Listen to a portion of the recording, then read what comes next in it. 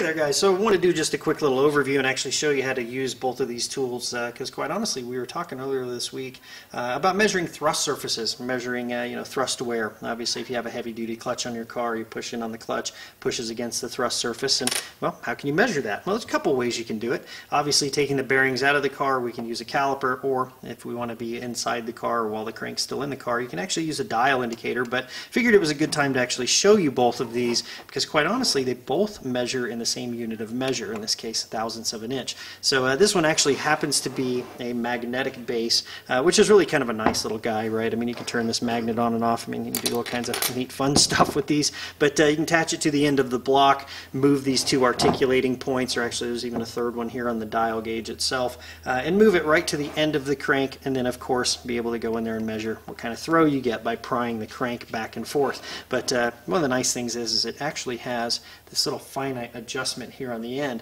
Well, the reason that you have this finite adjustment is so that you can get the end of this needle as perpendicular to the surface as possible. Obviously, the more perpendicular you are, the more accurate your measurement's going to be. Neat little gauge. These do measure in thousandths of an inch, as well as the caliper does the exact same thing. And in fact, these two dials almost look identical. And they actually measure the same way, but this one has a secondary dial on it, and I'll show you kind of how this guy works. So for instance, if I were to just take this guy, and let's just move it just a little bit, say up to about here, well, I'm just simply at 10 thousandths of an inch, so on and so forth, right? About 30 thousandths of an inch there. Well, if I go all the way around and I pass the zero, let's say I'm about there, well, now I'm at about 110 thousandths of an inch. And in fact, if you notice that little secondary dial is right there at the 1. Well, that just continues if I keep spinning this guy around. For instance, right there, I'm at about 413 thousandths of an inch. Maybe if you're trying to figure out I don't know, the throw on a small bore piston, on a lawnmower or something along those lines. But really neat little tool. They work exceptionally well, as well as these guys do, in fact. Now, I do prefer analog over digital. Digital's great because you can just look at it, but the downside to digital is when you need this thing, you go and pull it out of the drawer 6 months from now, pretty sure your batteries are going to be dead. In fact, I've got one sitting over there with a dead battery in it right now. I love the analog. You can always come in here and recenter it or re-zero this guy out by just loosening up that little knurled screw. But these are incredibly accurate and they're nice little tools to have. A couple of ways you can measure things.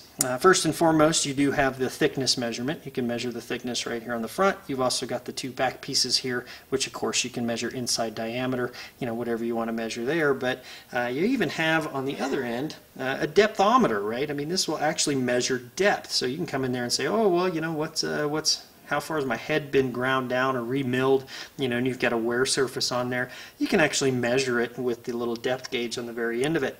Now, these actually measure the same way as a dial indicator, but you'll notice there's no second little dial in here. So if I get this guy, let's say, out to about here or so, well, where am I at? Well, on the slide, you'll notice this is marked 0 all the way up to 5, 6. Obviously keep coming down. Every time there's an inch, the little counter resets. For instance, if I go all the way out to here, I'm at 1 inch 512 thousandths, right? Very, very easy to read, these little guys. They're not some cryptic wizardry or anything else. They're actually super easy to read. They're incredibly accurate. You just want to keep these guys clean because they are gear based. Let's see if you guys can see that, right? That's actually the little gear that actually spins this little dial, but super nice little components. But let me give you kind of a caveat to one of these things and actually some things to kind of be aware of.